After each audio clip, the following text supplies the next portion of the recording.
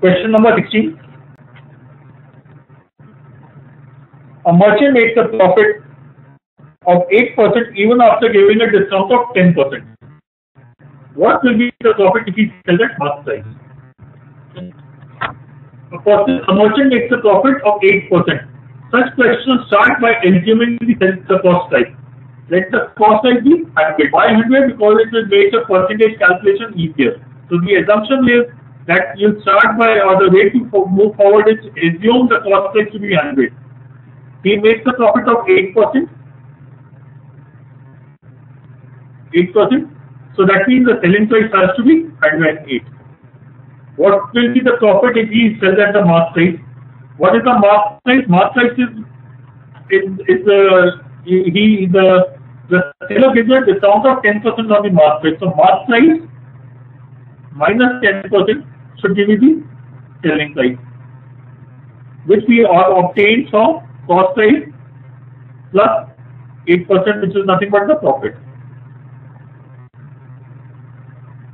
So this picture is what you need to remember always.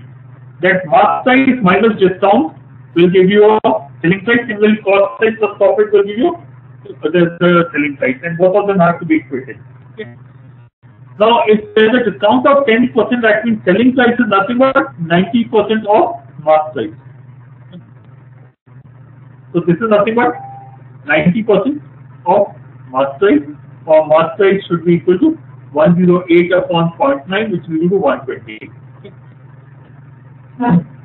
So this is the way of doing the question.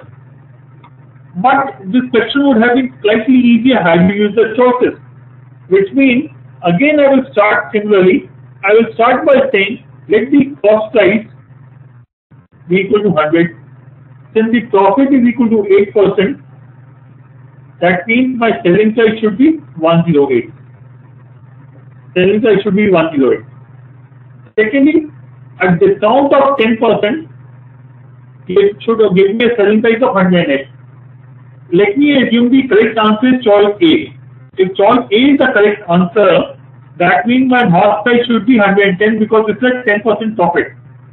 If mark price is 110, 10% discount will be not equal to 108. Hence, this is an incorrect answer. So this question again, you could have started working with the choices also. When I say start working with the choices, the profit is 20%, or sorry, the mark price, the profit is 20% by selling at mark price. This means the mark price should be 120. 120 minus 10% would be 108. This tallies with the selling price, and both of them are equal. Someone is asking for repetition of question 8, I'll just come back to it.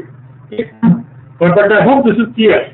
Such question you can always work with from the choices also, especially if you are not very comfortable with dividing and so on and so forth. Otherwise, the relationship which we need to remember, mark price minus discount gives you the selling price, and cost price plus profit gives you the selling price, and that is the picture I want you to remember all the time.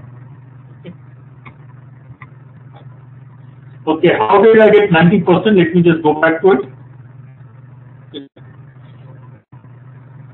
You have a mark price. On the mark price, there is a discount of 10% to get the selling price.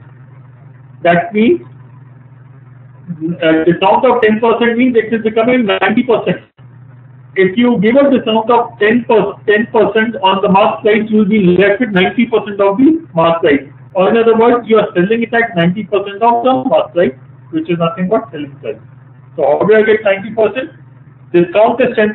Supposing the discount was 20%, then the selling price would be 80% of mark price. Here the discount is 10%, so 90% of mark price is equal to selling price. Quickly going back to the previous question.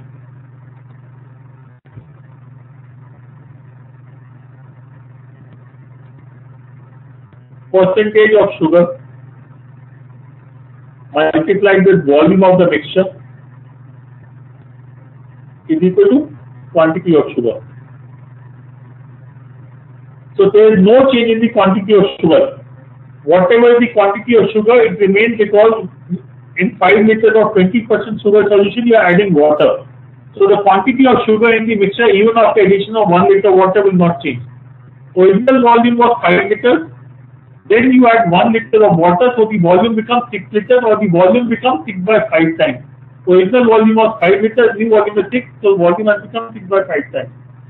Since the quantity of sugar does not change, the percentage of sugar should become 5 by 6 times.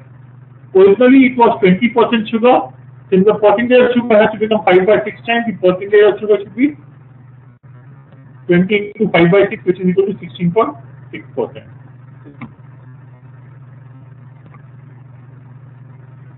Okay.